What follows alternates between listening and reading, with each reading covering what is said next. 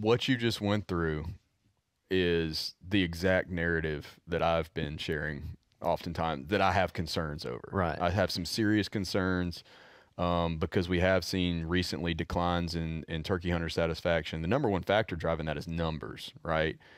First, ahead of all the season stuff, like if you want turkey hunter satisfaction to increase, make more turkeys, and that's one of the reasons that I focus so strongly on habitat is because it's still undefeated, right? Habitat makes more turkeys.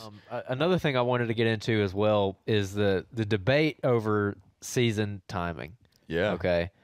So this is a little bit of a sticky subject, maybe. Yeah. But we're gonna talk about it. Right. So over the last couple of years, you've seen multiple states, Alabama included, pushing their seasons back. Basically, correct me if I'm wrong. I might butcher this. I think it's 14 states over the past decade or Right. so have made a change to dates. With the idea being that when you're shooting turkeys, when you're shooting gobblers specifically too early, they haven't gone through their breeding process. They got to work out their pecking order, and then the boss gobbler gets to breed the hens. And basically, if you kill him, you're just setting back that nest initiation. So when the hens are going to nest, you're setting that time back. And if the hens aren't going to nest until early summer or too late, then that kills your chances of poult survival. Like your poults aren't going to live. Yeah. So did I do that justice? Close enough. Yeah. Okay. So all that stuff about the breeding system of turkeys is absolutely true. Like that, all that transpires. I don't know if you want to go into the whole story about it, but I can describe how it happens from the time that they're together during fall and winter, sorting out the pecking hierarchy, all the way to when they start breeding, and then the hens go off to nest in spring. But yes, there are dominant gobblers. There are gobblers that do most of the breeding. There is a pecking order. All that stuff is true. And what that led, I mean, this is an idea that has become recently popular because this is the subject of much debate, and people feel very strongly about the timing of their turkey seasons. But there have been biologists going back decades that have said, hey, maybe if we start hunting them too early, this could mess things up a bit. And it's a logical argument, right? Like if they're that strongly bound to that hierarchy and those hens are making the choice of who they're going to mate with, that bird gets shot, you could easily see how it would disrupt things. So it makes sense from a biological perspective, but what we don't know is how much of the reproductive output in a turkey population is influenced by that versus how much of it is influenced by a variety of other factors like habitat. From the data that I've seen, turkey reproduction is much more strongly influenced by habitat than anything else, and that's true for almost any species. And of just kind of like my short version answer to your question, we could go 2 or 3 hours on this topic, if we wanted to. But my short answer to that is that there have now been several experiments that have tried to show, what the effect of potentially starting hunting earlier versus later is. The Tennessee being kind of the crown jewel example of those experiments. And we have not found any kind of linkage between, nest success, brood survival, or ultimately what we really care about is turkey recruitment and the timing of the hunting season. Right. Yeah, and that's the study I mentioned earlier with Dr. Craig Harper in Tennessee. Yes. So I went to his talk at the NWTF convention last year, and he was talking about that. And I mean, he was pretty straightforward about it. He's like, guys, this ain't it. Yeah, I mean, they had a really strong experiment. And to put it into context, it is rare in wildlife science that we're able to create such a strong experiment. Like a lot of times what we do is we're forced to just look for correlations, right? Oh, this area over here, they hunt a little sooner. This area over here, they hunt a little bit later. Well, let's see if this one's got higher reproductive output than the other one. Well, the problem with that is that there's all sorts of things besides when they hunt that differ between those two properties. Y'all know how it is. Like all hunters know how it is. Like one property is always an individual, and it's going to be unique compared to all others.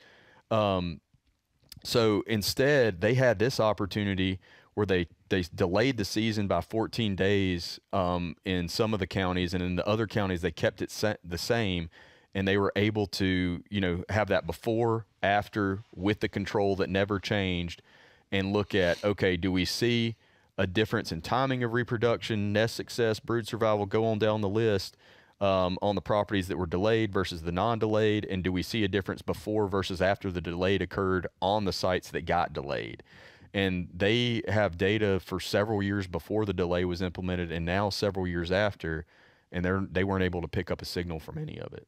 So on that study, like again, didn't really find the correlation or whatever. But again, one thing I want to bring up again was the hunter satisfaction part of that study, where people. It was kind of interesting. I wish I could remember the exact statistics, but it was, X number of guys kill one bird a year. X number of guys kill, or percentage of guys kill two, and this percentage actually shoot their limit. It was a very small percentage actually shoot more than one bird a year. Yeah, and that's pretty consistent across states. We right. See. So that kind of goes into the bag limit part, and then the hunter satisfaction about gobbling, and then also the aspect of how many guys are actually hunting outside of the first 2 weekends of the season. So the vast majority of your pressure, it seemed like, was on opening weekend and the weekend after that. That's right. And then after that, it declined pretty hard. And I don't remember if Harper talked about this or if I was maybe talking to Mark or somebody afterwards about it, but kind of asking about why that is. And part of it is starting to get hot. It's starting to get buggy. Crappie are biting. Yeah. There's a lot of things that are going to pull people out of the turkey woods. And one thing that I think me and Mark talked about specifically was one of my worries with, if you keep pushing the season back and back and back, if you're affecting that hunter satisfaction so much that people start dropping off and you start losing people, which there's, some people make the argument that's probably a good thing that you don't have as many turkey hunters. But on the other side, kind of like what we talked about earlier, that's less people who are going to be invested in the habitat management, advocating for, more fire on the landscape, and other things of that nature. So I'm just curious on your perspective on that. What you just went through is the exact narrative that I've been sharing oftentimes, that I have concerns over. Right. I have some serious concerns because we have seen recently declines in turkey hunter satisfaction. The number one factor driving that is numbers, right? First, ahead of all the season stuff, like if you want turkey hunter satisfaction to increase, make more turkeys. And that's one of the reasons that I focus so strongly on habitat, is because it's still undefeated, right? Habitat makes more turkeys. And habitat management, I'll throw this out there too. Y'all love it. Habitat management is predator management. I was going to bring it up. Okay. Yeah, I was about to ask. Stir in the pot. Yeah. And we can get more into that if y'all want to. If we have, I don't know if we're going to have time today.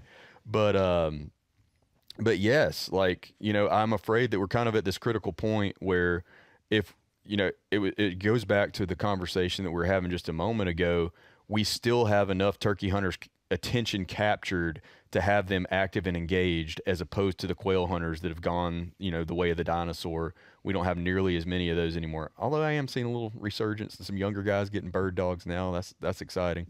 But I want to take advantage of the fact that we still have this critical mass.